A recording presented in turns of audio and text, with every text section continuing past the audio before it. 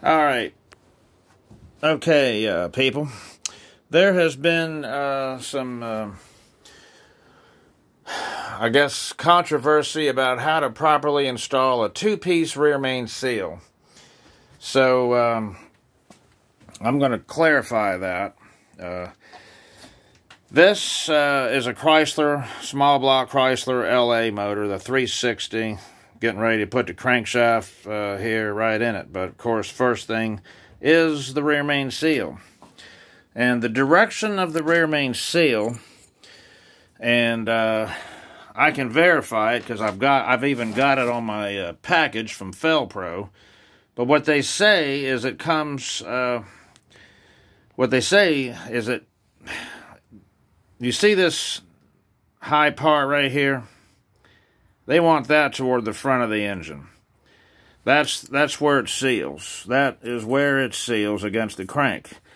It kind of looks like, you know, you could say, well, it looks like maybe if you turn it around the other way, you know, it would just kind of let the oil fall off and go back in the engine. But they just don't want to do that. So, I mean, I kind of agree that, you know, that does make sense. But that's not what it says to do. They want it, and I can verify that. Let's go over here. Sorry, I'm trying to hold this phone. But it says right here, this section right here, you can see that. I wanted to show you guys that. That the large, what does that say? The large sealing lip must be positioned toward the front of the engine. Okay? So, that part right there is the large, let's see here, if I get my thing here in the right place. That right there is the large part of the seal. And it's the sealing lip. So, that's going to seal. That's going to seal, and it is toward the front of the engine. For anybody that's curious about this. So I just wanted to show that, make a little quick video. Two-piece rear main seal, LA Chrysler engine. Proper installation. That's it. Now, you might want to take a little RTV and go along here and a little bit right there, and it kind of seals the cap, and you know, and take a little grease, and because this engine is going to be a little while before it's together, you know, all together and running. And they say if it's going to be more than several days, to take a little grease and put it right in here.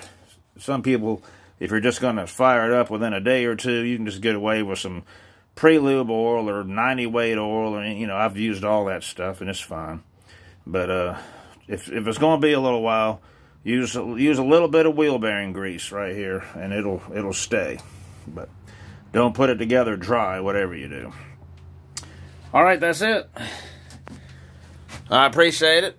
Thanks for watching, and I hope that clears it up. There does seem to be some back and forth on the internet about it, and it'll probably work either way.